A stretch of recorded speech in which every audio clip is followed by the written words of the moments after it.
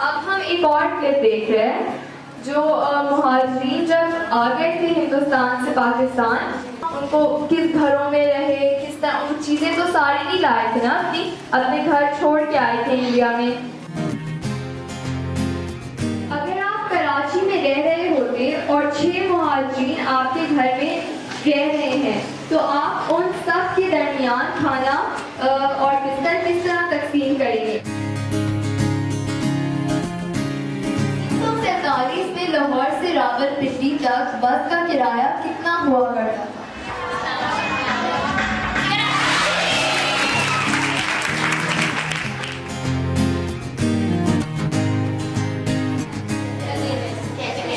तो उसी तरह एक मुल्क में घर की तरह होता है ना मुल्क, उसमें अगर लोग आ रहे हैं तो फिर क्या करेंगे, उनका ख्याल रखेंगे ना।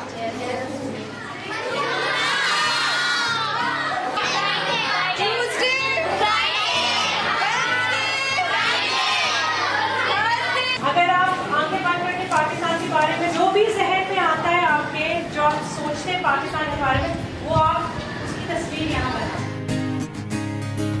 मेरा नाम सबा मजीद है। मैं क्लास 9A में पढ़ती हूँ। मेरी उम्र 14 साल है और मैंने पाकिस्तान के मौजूदा हालात के हवाले से ड्राइंग बनाई है, जिसमें बहुत सारे मसाइल हैं, जैसे बम धमाके, महंगाई, लड़ाई झगड़े, पानी का बहरान और बिजली का बहरान। जहाँ पाकिस्तान में ये सारे मसाइल हैं, लेकिन हमें इस बात की खुशी भी है कि हम आज़ाद मुल्क में रहते हैं। इसमें हमारा भी बहुत हाथ है कि हम मुल्क को अपने गंदा कर रहे हैं और सफाई का बिल्कुल ख्याल नहीं रखते। मेरा नाम शाज़मा है। मेरी उम्र 14 साल है। मैं क्लास 9A में पढ़ती हूँ। पाकिस्तान में जिस तरह के हालात हैं वो आज से पहले कभी ना थे। हर जगह लड़ाई झगड़े होते हैं, कहीं नौकरी का मसला होता है, तो हर जगह एक ना एक दिन नई इमारत गिर जाती है, जिसकी वजह से हज़ारों लोगों की जान ज़ाया हो जाती है। हम ये सब कुछ नहीं देखना चाहते। हम पाकिस्तान में खुशी देखना चाहते हैं। पाकिस्तान का मतलब है कि सब मुसलमान मिलजुल कर रहें, लेकिन कोई किसी की जान की परवाह नहीं कर रहा, सब एक दूसरे को मार रहे हैं। मेरा नाम शफक नाज है। मैं क्लास 8A में पढ़ती हूँ। मेरी उम्र 11 साल है। मैंने बनाए लोग एक दूसरे पर पथराव कर लोड शेडिंग की वजह से। जैसा कि हम सब जानते हैं कि आजकल पाकिस्तान के क्या हालात हैं, हर तरफ चोरी डकैती हो रही है, हर जगह खौफ हिरास भरा हुआ है। क्या इस दिन के लिए हमारे बुजुर्गों ने अपने जानो माल की कुर्बानियाँ दी थी? क्या हम वो कुर्बानियाँ भूल गए हैं या फिर याद तो है मगर नज़रअंदाज कर देते हैं? क्या यही है हमारा पाकिस्तान? इसी पाकिस्तान के लिए हमारे बुजुर्गों ने कुर्बानियाँ दी थी। अब सबको एक चश्मा मिलेगा, इस चश्मे को पहनना है।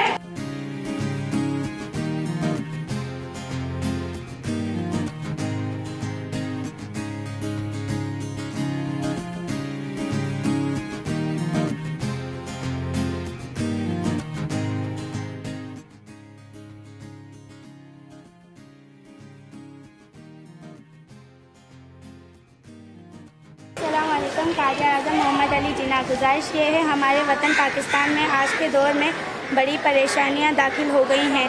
उम्मीद है कि आप बिल्कुल ठीक होंगे। हम भी बिल्कुल ठीक हैं। यहाँ आप यहाँ नहीं हैं, पर हम आपको ये बात बताना चाहते हैं कि यहाँ के हालात बहुत ख़राब है। ये मुल्क पहले जैसा नहीं रहा। चारों तरफ हंगामे होते रहते हैं। किसी भी छोटी छोटी बातें पर लोगों में फसाद शुरू हो जाते हैं। हमारे वतन के शहरों में बमबारियां और तरह तरह के वाक़यात पेश आ रहे हैं और हमारे शहरों में पानी, गैस, महंगाई, दहशतगर्दों और बिजलियों की लोड शेडिंग और कई तरह की मुश्किलात का सामना करना पड़ रहा है। और लोड शेडिंग की वजह से स्कूल, मदरसा, ऑफिस, दुकान, मकान, बाज़ार, रास्ते, शहरों और घरों में बड़ी परेशानियां हो रही हैं।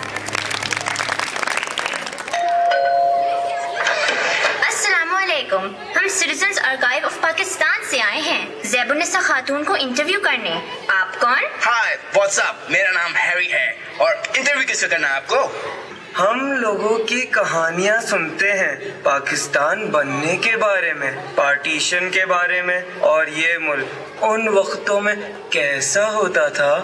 अरे बड़ी खुशी हुई है जान के हम तो चले जाएंगे, मगर अब ये आसरा है कि हमारी कहानियाँ हमेशा रहेंगी। पहले आपकी कहानी सुन के हमें उन कुर्बानियों का पता चला जो हमारे बड़ों ने इस मुल्क के लिए दी। शुक्रिया आंटी। अस्सलाम वालेकुम। खुदा हाफिज बेटा। हेलो, अस्सलामुअलैकुम। हमें बहुत अफसोस हुआ है ज़ैबुन्निसा आंटी के इंतकाल के बारे में सुनकर। मैं उनसे कभी बात ही नहीं करता था। मुझे लगता था कि उनकी पुरानी कहानियाँ मेरे किस काम आएंगी, और अब मैं बहुत शर्मिंदा हूँ। मैं खुश हूँ कि अब तुमने एहसास किया है कि हमको अपने बड़े बूढ़ों की कदर करनी चाहिए। मैं इतना जरूर कर सकती हूँ कि तुम्हें तुम्हारी दादी के इंटरव्यू की सीडी दे दूँ। इसी में उनकी कहानियाँ रिकॉर्ड हुई हैं, और न सिर्फ तुम बल्कि तुम्हारी आने वाली सब नस्लें इनसे फायदा उठा सकेंगी, क्योंकि हमारा माजी ही हमारी शनाख्त है।